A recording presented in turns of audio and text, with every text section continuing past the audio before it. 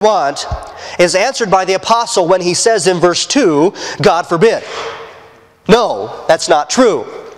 Now you may notice the King James translation here of the Holy Scripture, the phrase God forbid, and I want to make a quick parenthesis so that I'll understand something about translation. It's just a good time to bring it up.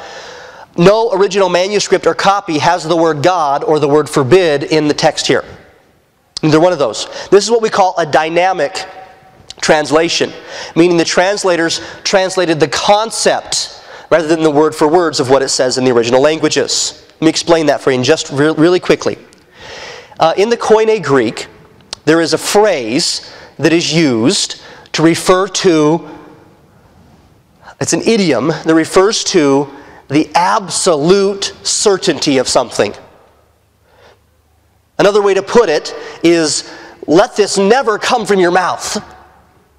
The words in the Greek are me gunoito, not God or forbid. And it basically means, it's the strongest way the Greeks could say, don't let this be uttered. Don't say this. May it never be. Certainly not. No, in no way. Now, the reason I don't believe this is a bad translation of that, even though it's not word for word, because I think what happened, I don't know what the King James translators were doing. I'm not in their brains. I believe what they were doing is finding a 17th century phrase that would reflect the strength of this. And the way they understood it was the idea of, God forbid that you should ever say this. The idea there is, so I just don't want, I want you to understand, I want to be very honest with the text of Scripture and show what it actually is saying here. But I want us to understand the concept of however this is translated, and by the way, God forbid I think is a valid translation. I think may it never be. I think certainly not, no way. I think those are all valid translations promoting this concept of what the idiom is teaching, and that is this. What are you thinking? Now that may not be the best translation of it, but that's really the concept of this idiom.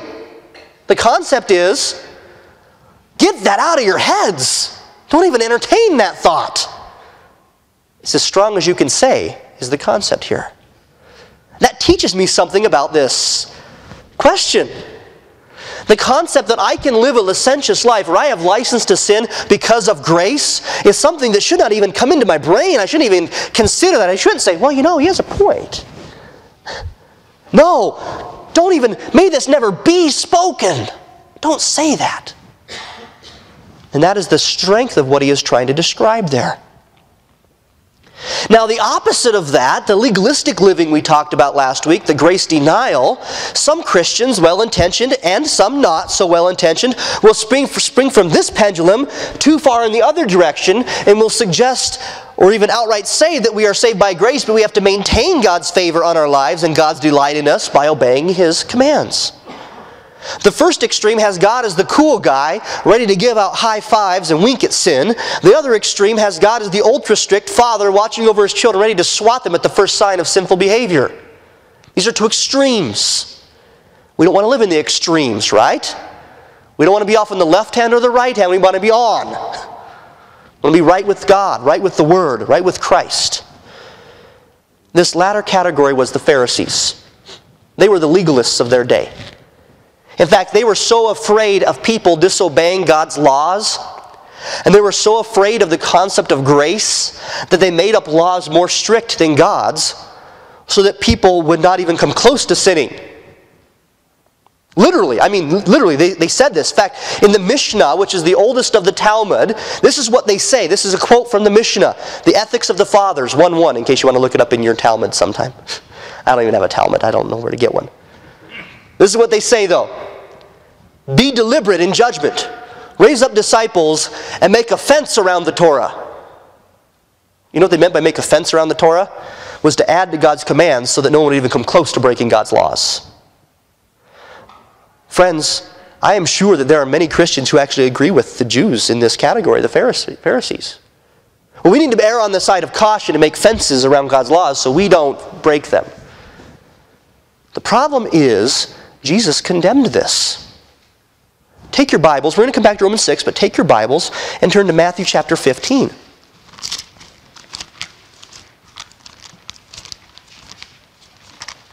We are going to get back to Romans 6, but I want to expound, as I said I was going to, on this concept of legalism and obedience. Are they mutually exclusive? I mean, If you obey, are you a legalist? Or if you're a legalist, does that mean you obey?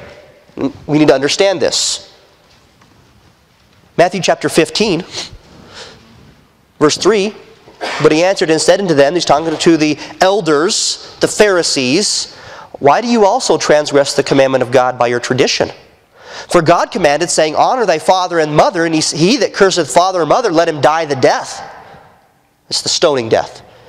But ye say, whosoever shall say to his father or his mother, it is a gift, by whatsoever thou mightest be profited by me, and honor not his father or his mother, he shall be free.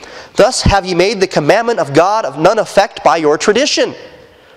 Ye hypocrites, well did Isaiah prophesy of you, saying, this people draweth nigh unto me with their mouth, and honoreth me with their lips, but their heart is far from me. But in vain they do worship me, teaching for doctrines the commandments of men. That's the concept that they held to. Making a fence around the Torah. Teaching for doctrines that which is God's, the commandments of men.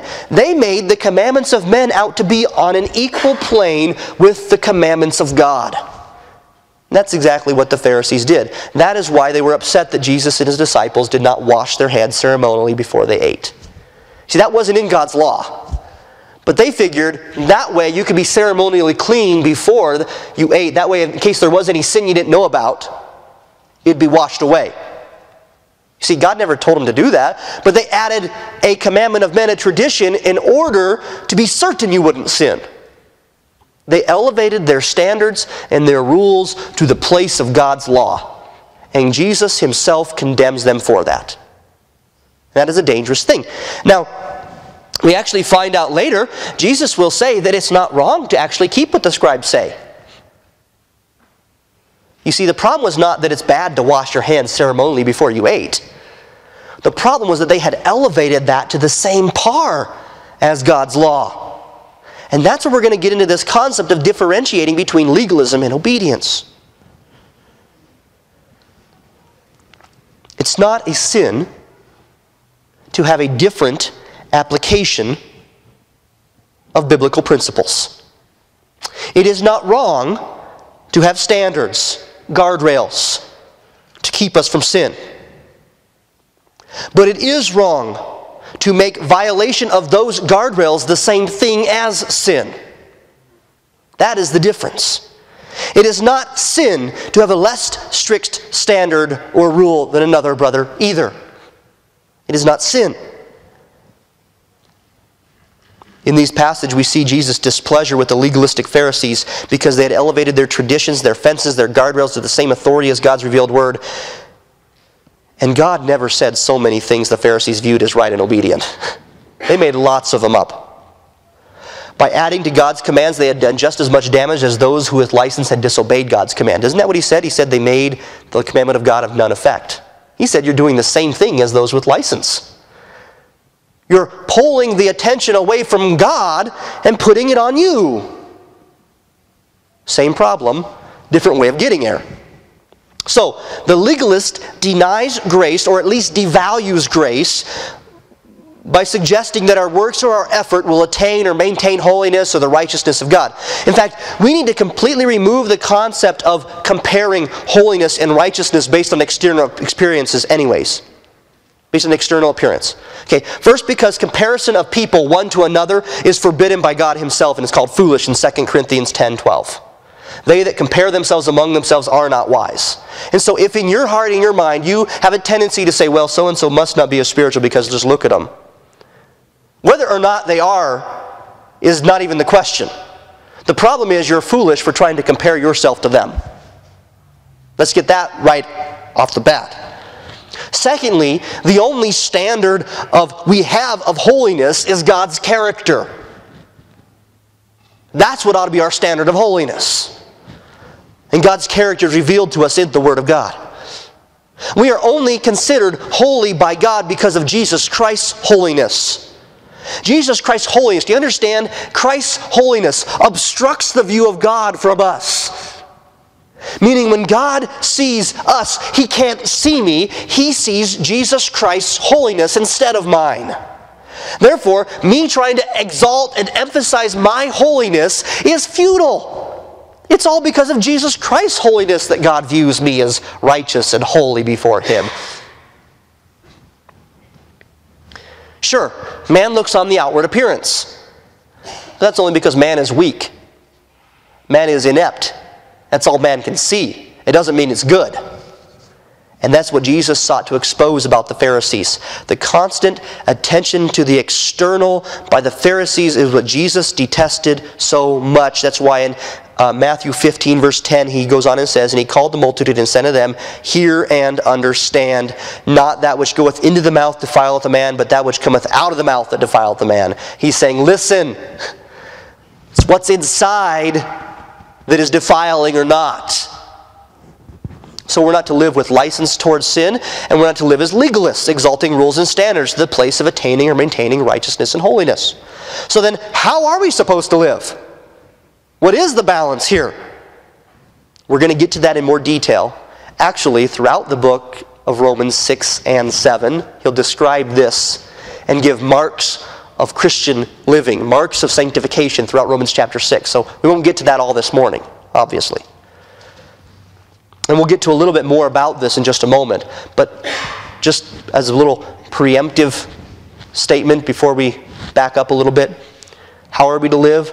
We are to live by faith, walking in humble obedience to the Word of God with proper interpretation of God's commands. That's how we're to live. That is not licensed to sin, and that is not licensed to be legalistic and rule-based in our thinking either. We'll get to that in just a moment, but I want to deviate for just a little bit to show some marks of legalism from the Scripture and show the distinguishing marks between those who is walking in a legalistic manner and someone who is walking in obedience. Why do I need to believe it's important for us to look at this? Because sometimes they'll look the same. Sometimes someone who living a legalistic way of living will look like someone who's walking obediently. Why? Because it's the same commands, right? Well, some of the same commands. So sometimes a person can be obeying God's command, but can be doing it with a legalistic mindset. And so it is important to distinguish between the two, because you cannot say, and this is disturbing to me how this is said sometimes, if a Christian has a certain way of living that they believe is proper according to the Word of God, and someone doesn't like it, and they say, you're just a legalist. That's not fair. Okay?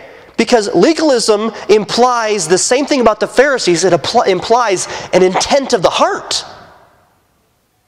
So sometimes it might look similar. An obedient Christian and a legalistic Christian might look alike on the outside. So it's important to understand the identifying or distinguishing marks between the two. So maybe a way to put it, and I think we ought to be teachable, right? So we ought to ask the question, am I a legalist? I think it's very clear. We can know not to be licentious, right? Not to live sinful lives. But am I a legalist? Why am I doing this? We need to ask that question. I think every Christian should be willing to ask that. And if you get defensive about asking that, well, maybe I'd ask it a little more. Defensive nature indicates, well, it's like the words of Shakespeare. Methinks they doth protest too much. Okay? But be honest. Now, first let me say the mark of a legalist is not one who makes applications to scriptural principles and seeks to obey those applications. Because someone seeks to obey the Scripture does not make them a legalist. Nor is a legalist necessarily one who has standards for operating within the Christian life. Could be, but not necessarily. Also, it should be assumed that a person who is a legalist, it should not be assumed that a person is a legalist because they've refused to participate in certain activities or behaviors. But a word of warning. If you have a strict standard about dress, food, media, or other applications of biblical principles, and you don't want to be called a legalist because of your strict standards, there are strong standards that you have, then don't view those who don't have your standard about dress, food, and media as liberal or licentious. Okay? Kind of turnabout's fair play, right? If you're not a legalist for having certain standards, then that doesn't necessarily mean they're disobedient for not having certain standards. Right? You have to understand, we can't just lump people into categories. Don't compare yourself with others, Corinthians tells us. But I hope you notice a person is not legalistic today because they do or don't do certain things. The fundamental mark of legalism that each person needs to view concerning themselves is about